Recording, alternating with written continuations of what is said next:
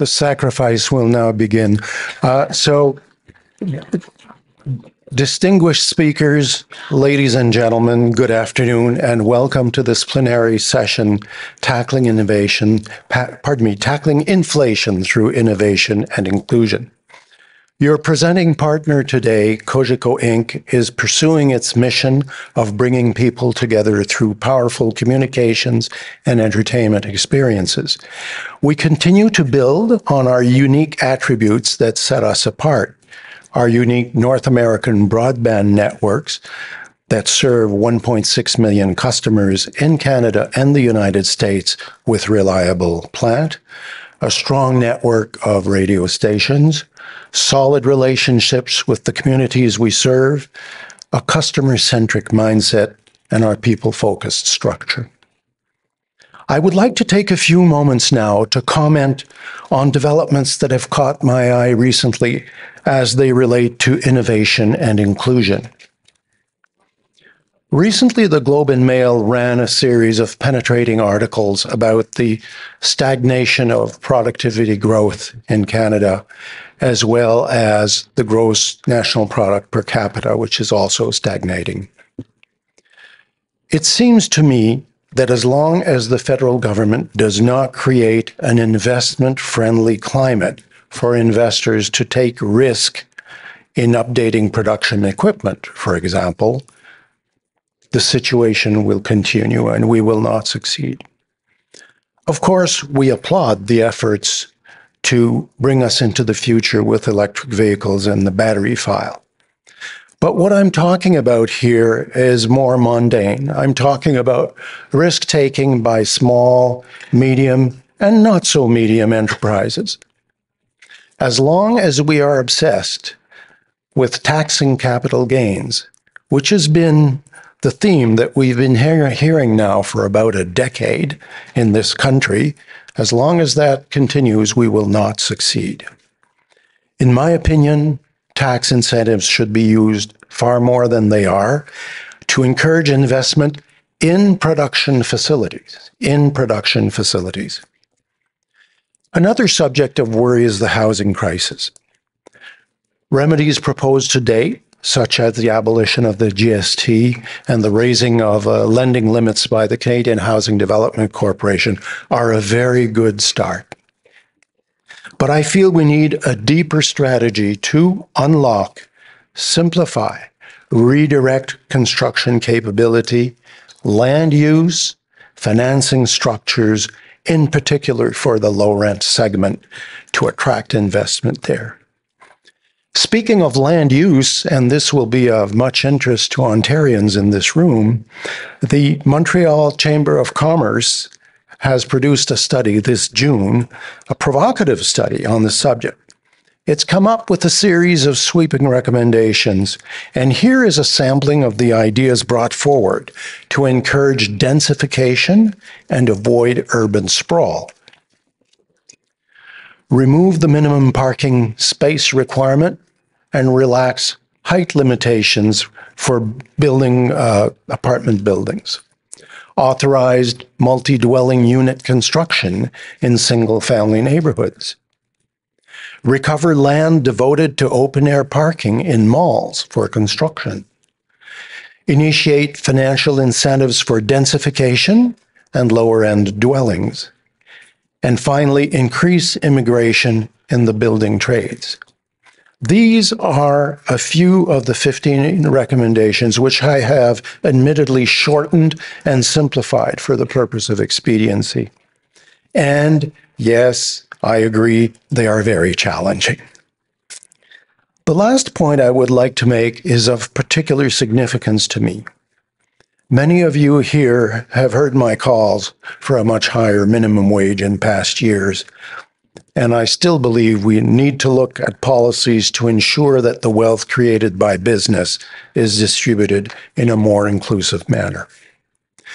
To conclude, in a world of upheaval because of climate change and high inflation, these are but a few of the ideas we need to hear and debate, and we are about to hear a lot more. Victor Dodig, Dominic Barton, we look forward to your comments, your thoughts, your perspectives, and a great discussion. Thank you for being here. Thank you very much. I'm very excited to be here with Victor. I don't think he needs any introduction, but I want to point out a couple of the many things that he has done, because I think it helps inform the basis of a discussion that we'll have. As you know, he's been the CEO at CIBC for 9 years. He's also the head of the Business Council, the chairman of the Business Council of Canada, and I think has a very broad lens in terms of what's happening here, and as well as the North American market writ large.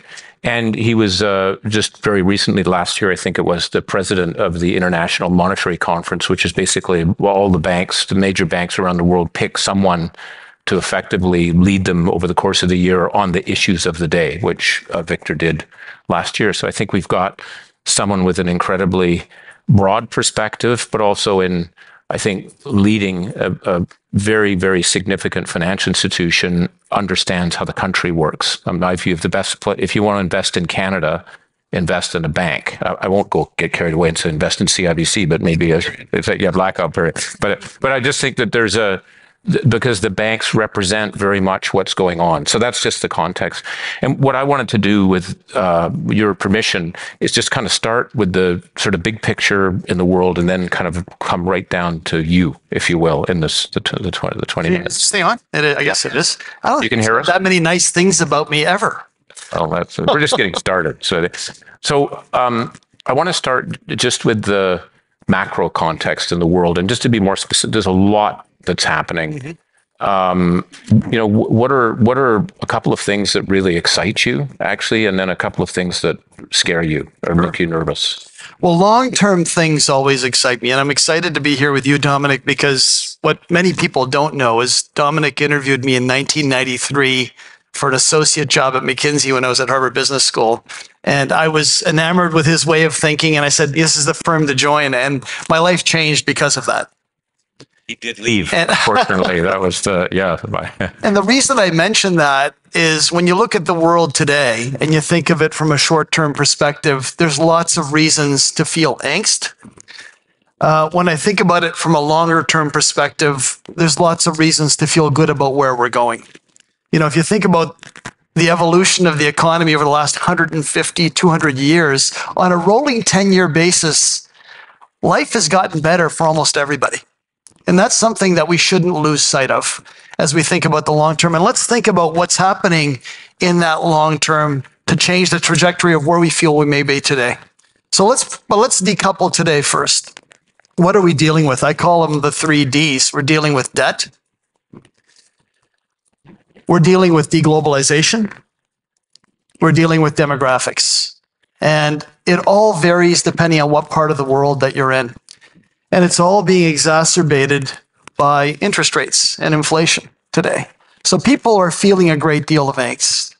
Governments are feeling angst because their debts that have grown over time to fund their growth, particularly in some parts of the world, are accounting for more and more of their budget. In Canada, back in 1989, 1990, over 30 cents of every dollar went to interest expense in the federal budget. Today, it's between 8 and 10 cents. So it's a number we have to watch out for very carefully, because interest expense can really eat away at not only consumers' pockets, but also government coffers, and really change the allocation of where they invest in going forward. I think the risk of deglobalization is a very real risk today. And the role that you play, Dominic, in your role, both as chairman of Rio Tinto, but in your connectivity around the world, it's important that we're making sure those connections stay, as geopolitical tensions tend to pull us apart. I think we all know that over the long term, those connections matter. What countries can do for other countries, how comparative advantage plays a role. Everything you learned in first-year economics in university still holds true. And we shouldn't, as business leaders, or whatever organizations that we do lead, let that fray. That deglobalization risk is a very real risk. And then demographics. In this part of the world, birth rates are low. We're promoting immigration. for a very good reason, but that's also creating some anxiety. In other parts of the world, demographics are quite robust. Are we providing enough capital and opportunity for them to prosper going forward? So when I look at the problems today, they're very real. But when I look at the solutions that are at hand, they're very real as well. How do we deal with avoiding deglobalization? How do we deal with the demographic trends in different parts of the world and make sure that prosperity is the order of the day for everyone, whether your birth rate is high or whether your birth rate is low? And how do we deal with innovation, which is something that Louis talked about early on, to drive better productivity, to drive better prosperity so that we can retire some of this debt that's been accumulated over this very unique period of 15 years where money has been mispriced and people have probably taken on too much. So it's actually a long term, you're quite optimistic. I am. You're optimistic. We have issues, and I think that framework's the 3Ds is a very good way to look at that. One of the reasons I'm optimistic, and I know we'll touch on this, is technology. Technology continues to make our lives better. Healthcare better, businesses more productive, consumers more informed. That's something I want to come back to again on AI, given that Canada is one of the leading innovators in the world on that. I'll come back to, but just how do we commercialize that and get, in a sense, not only reap the benefits from the productivity, but also the scaling companies. But Absolutely. But just so that's the world optimistic. If we think about this over a long period of time, issues that are pretty clear about what we have to deal with, but we can. We keep that in mind. If you then think about Canada and where we are, and I'm thinking again in your business council chair role, also in again leading the bank. How is Canada positioned? We're talking about a resilient. Are we? What? Maybe again back to that. What are a couple of things that excite you about where we are, and then a couple of things that really worry you about where we are? Canada is exceptionally well positioned to what I call feed and fuel the world. We are endowed. We're always known as hewers of wood and drawers of water. But the fact of the matter is, much of what Canada has today, whether it's agriculture, whether it's rare earth minerals, whether it's every form of energy possible from hydro and nuclear right through to responsibly produced non-renewable power, non-renewable energy, Canada has all of that the world needs today. So well endowed to feed and fuel the world. The second thing is, we're a country that has more free trade agreements than any other country in the world. We're a country of 38 million, 40 million people that has trade agreements to well over 1 billion people. So the markets are open to us. We have people that want to come to Canada. They want to build a life here because they see a world where Canada reflects the world. And I see an inclusive society that wants to give everybody an opportunity. I speak personally because my father came in as a refugee in 1961. He was in a UN camp, came here through interviews, got a job, and here I am captaining a Canadian bank, 50 years later. Like, that can happen in Canada. And people need to know that what I did, everybody has the opportunity to do. Even if you just come with $10 from Halifax to Toronto on a train in Union Station. So we have all of that working for us. I do worry that we are losing our middle power status. I do worry that Canada projects well, but needs to do more. So as the world is looking to energy and energy transition, I think Canada has to play a more important role in feeding that energy transition using our entire portfolio of non-renewable energy right through and including nuclear. And that latter one is going to play a more important role as well.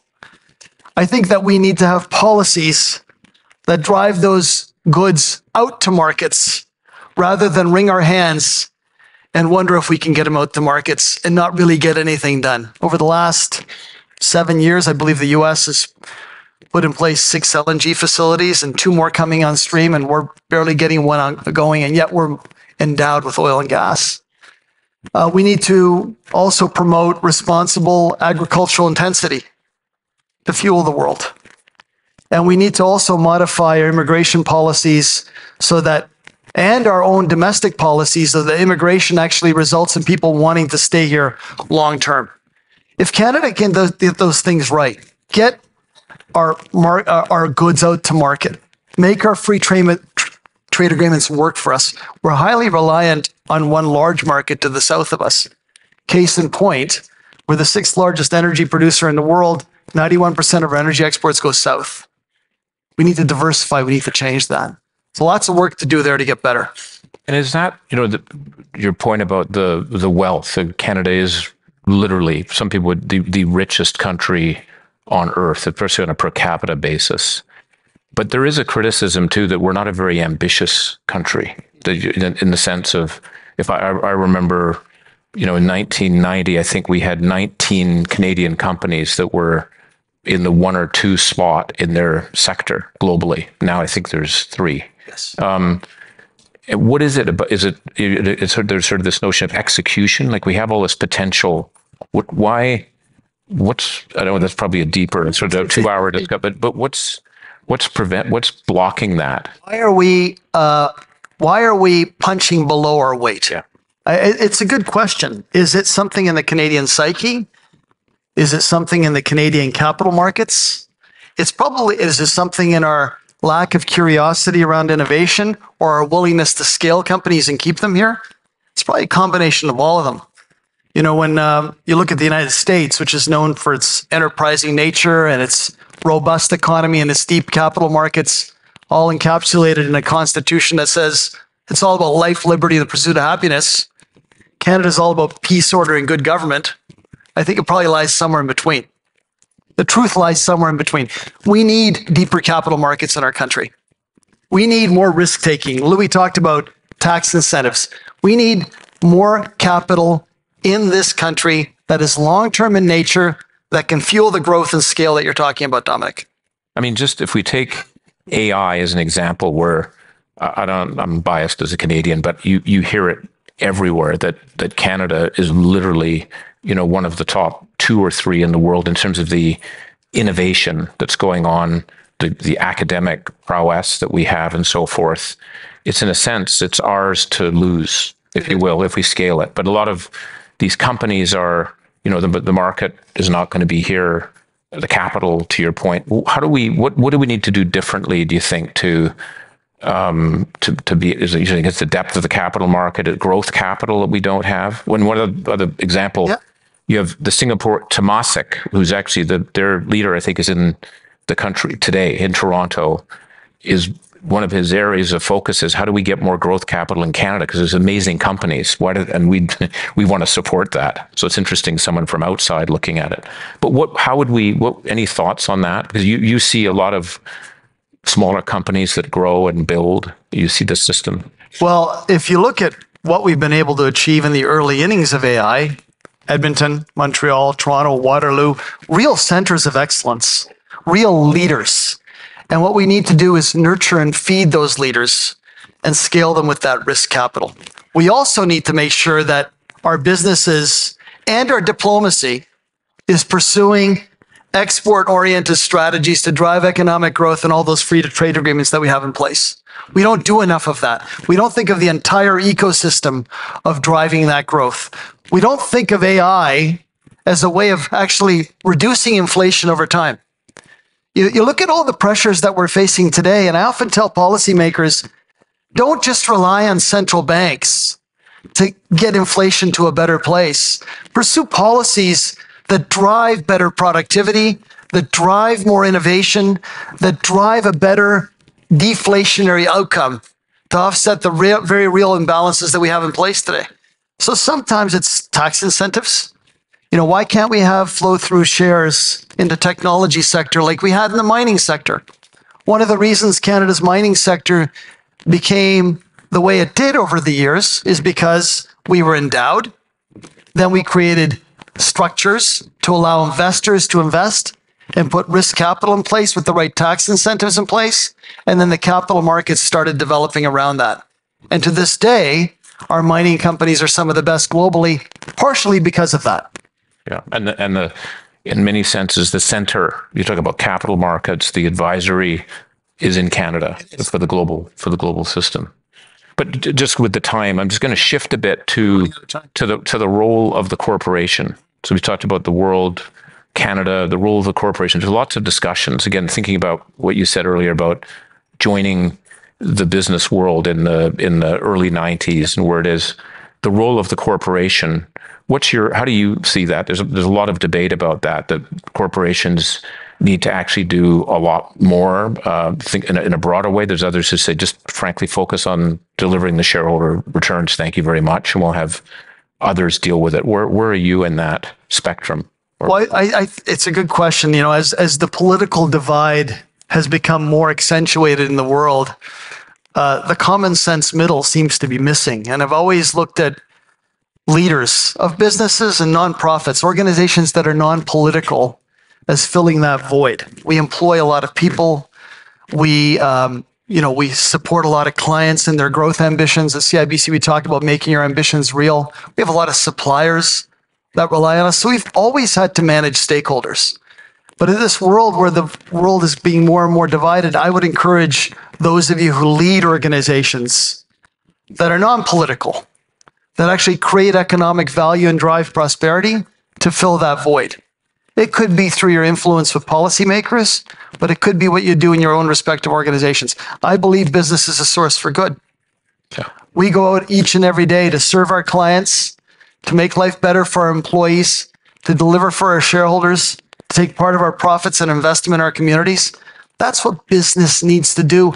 And it's becoming more important today than ever, given the political divide that we've seen. Everyone's reaching for the far right, and far left.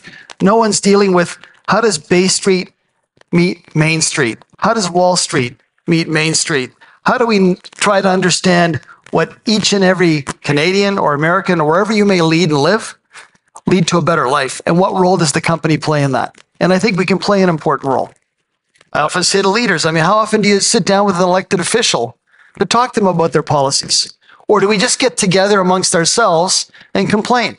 The only way to make change happen is through that real interaction. So you're very much into the stakeholder, which I think also fits with your long-term, because they all come together in the long term. They do. Do you get any pressure from investors to say, why are you doing that? You always get pressure from investors, depending on where your stock price is. I think most investors would recognize that when you play an important leadership role, where you bank over 12 million clients in our world, where we actually spend billions of dollars on suppliers each and every day that drives small and medium-sized business in Canada, they recognize that your role is not just about driving shareholder value, but don't lose sight of that. That's your primary goal, but you should play a role in these other areas. You encourage that, yeah. I think so, and I think that's what concerns me the most about the world that we're in today is that void in the middle, that common sense. And I think most of us feel that way. Then I'd ask you, as you go through today's discussions, what are you doing about it? Yeah. You yourself have done it. I want to come to you for a bit as a leader, because I think you also personally exemplify that on a whole range of different topics, diversity and inclusion, immigration that we talked about before, which I know is very passionate to you. But can we talk a bit about you as a CEO, 9 years as a CEO, and that's the average CEO term is about 5 years. Right. And I think there's, again, I'm not just saying it's a huge benefit for the continuity and sort of building things over time. How have you thought about if you could call it, your phases of being a CEO? What's the approach that you've taken? Because you've gone through a lot over that period of time, but I know you, and you think about deliberate things that you're trying to build. How do you think about that? Well, I've had the fortunate opportunity of being a customer service representative at our bank in the 80s. When I was at university on Thursdays, Fridays, and Saturdays, frontline. Yeah, I remember back then people would line up in the banking centers to deposit their check because there was no e-deposit. There was no ATM in many of the banking centers. And people would shoehorn them in till 8 p.m. at night so they can get their checks deposited. So what I've always walked in with in leadership is, try to understand your team, try to understand your clients before you try to understand your strategy. Try to understand what's on their minds. Try and flatten the hierarchical structure of your organization. Don't think that it's all about you. It's really all about us working together each and every day. And I know that sounds like, a classic statement that a leader would make, but I truly believe that. The unsung heroes are the people who are in our banking centers, the people who are moving money from banking center to banking center, the people who are helping a client realize their hopes and dreams of buying a home or putting their kids in education or actually investing in a business for growth in the future. So I think it's really important to understand those stakeholders very, very well.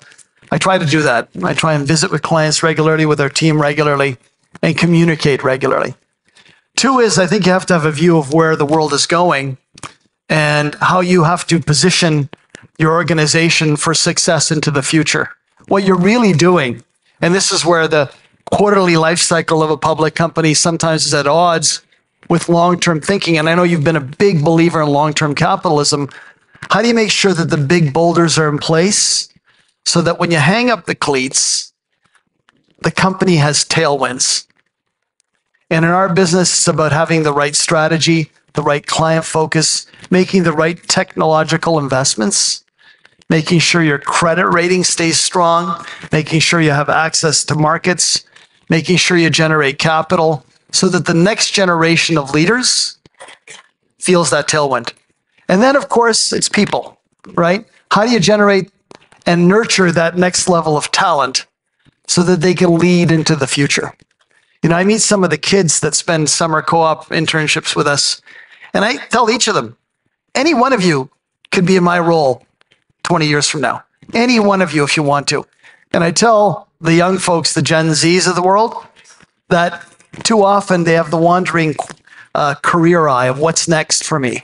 And sometimes it's really good to stick with something for some period of time to become really, really good at it. Because large organizations are complex, and they do require a level of specific knowledge that comes with leadership. So it sounds like you keep yourself very grounded. You remember what it was like when you were in that center as a student. But I know we're running out of time. But one last question, which is, the role of the CEO is 24/7. It's just it's not about managing your time, it's managing your energy. Mm-hmm. Any hacks that you can give us on how, because you seem in very good shape, you're balanced, you have a great family. I'm sure you've got some psychosis that I'm not aware of. We'll find out, but it's pretty. So what are the ways in which you have been able to get the balance, to keep the energy, to keep the focus, to have, to have a whole life, if you will? Any tips? There is a philosophy I have around really focusing on strength when times are tough and really focusing on humility when things are really good. So you never get your own ego out of check. You keep well grounded. The second thing I do is I try to exercise every day. This morning I rode 4,100 meters from it was like 6:20 a.m. to 6:40 a.m. A lot of devices on you. I have a lot of devices on me here, but part of it is staying healthy. Right. And someone gave me a book it's Outlive. We've been reading that book. Anybody reading that book? You read it? It's all about how do you do things in your life to prevent the 4 horsemen of cancer, heart disease, diabetes, and Alzheimer's and dementia? And how do you lead a life that, is focused on exercise, focused on your wellness, focused on your emotional well-being and hanging out with people you really like to hang out with? I mean, he changed my life. So when he called me, he said, "Can you do this?" I didn't hesitate for a second. Of course I can do it. That's important. And as we go through our life, you realize that these relationships are the things that help you live a real long life. And I'm hoping that's the case for both of us, Dominic. Well, thank you. I think that's a wonderful way to end our conversation. So thank you, Victor. Yeah. Thank you. Victor and Dominic, I've been asked to say a few words to thank you.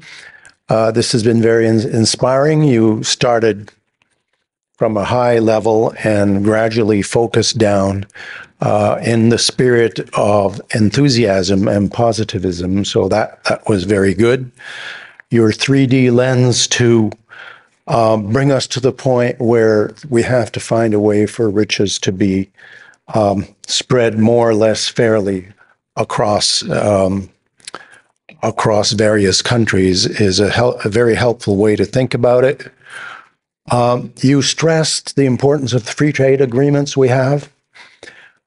And reference was made to the need for Canada to have ambition, to have more ambition. And I couldn't share that more. We're punching below our weight, yes. Are we really exporting as much as we could? That's a very good question. Then the question was, what do we need? Well, as always, government policies set the tone, and then the market gets into movement and fills the void. You spoke a lot about the role of the corporation and the importance of it filling the middle position, the common sense position. I thought that was quite inspiring in this very polarized world. And finally, you stressed the importance of a balanced life and a stakeholder focus. So thank you very much, Victor and Dominic. This has been very inspiring.